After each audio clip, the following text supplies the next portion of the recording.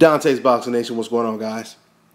Well, it looks like Team Algieri and myself are not the only ones that believes that Algieri has a very good chance of pulling off the upset against Manny Pacquiao. Now added to that list is one-time Thurman. And I'm sure the closer we get to the fight, we'll see a lot of other fighters and trainers that will pretty much come out and give Algieri a very good chance to win this fight as well. Some will most likely just flat out pick Algieri to win this fight. But this is what I do.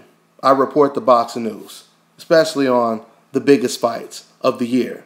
And this is one of those fights that could really change everything as far as the welterweight division goes and the Mayweather-Manny Pacquiao situation, right?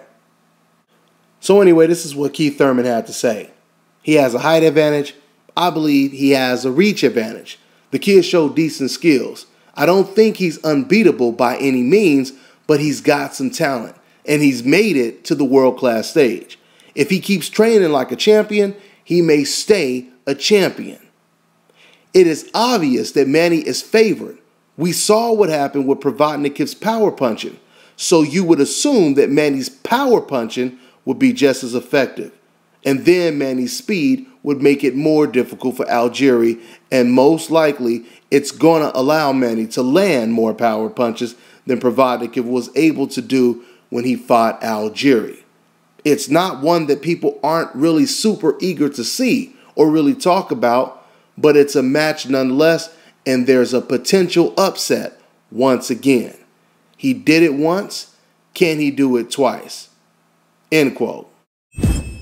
So Thurman believes the biggest factor in this fight will possibly be Algieri's height and reach. And if you look at this picture, I think almost all of us can agree on that, right? That's pretty damn obvious, especially when once again you think about the fact that Algieri is not that much of an inside fighter. I mean, he could fight on the inside, but his keys to victory is going to be the outside game, right?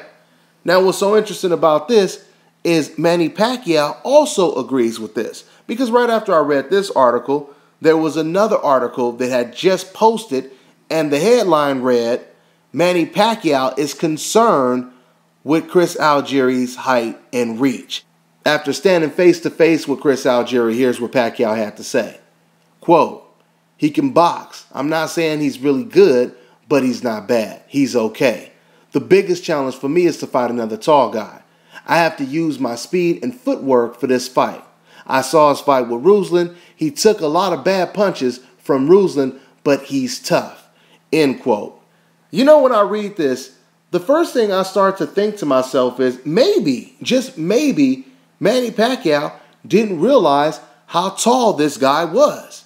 Because, and I know it sounds crazy because he watched the Algieri versus Ruslan Provodnikov fight, but to hear him say this after he meets him in person, it just makes me think that he probably said, wow, things are a lot different when I'm standing right next to this guy. At least, you know, that's the assumption that I'm getting. I could be wrong.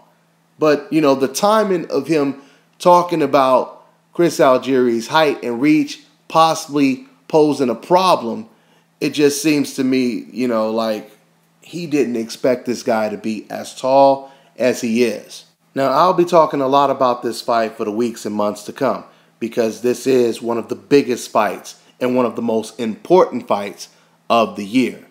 But I will say this, if Manny Pacquiao could possibly overcome Algieri's height advantage, especially if Chris comes out and starts to give Manny Pacquiao some problems, and if Manny can surprise everyone in a jest and start to take over and dominate Algieri, that would be very impressive, okay? I would be very impressed if he could do that.